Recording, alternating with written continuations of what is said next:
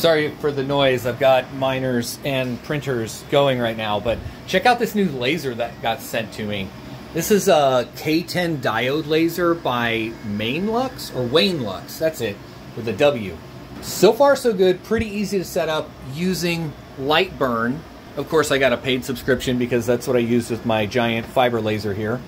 But I want to say this, so this company sent this like quick guide with the laser, and I think that's genius. So it gives you examples of different types of material and then the different settings to use for each of those materials. That is genius and saves so much time, definitely as a starting point. So if you're a laser OEM, take notice. This is a really smart thing to do. And using Lightburn, let's see, we're gonna burn this real quick. Let's just hit go. Here she is. She's going pretty fast too. So this is, I think this is the 5-watt version, where they also have a 3-watt version. Ooh, yeah, I can smell that burning wood, that's for sure. Let's see what we got.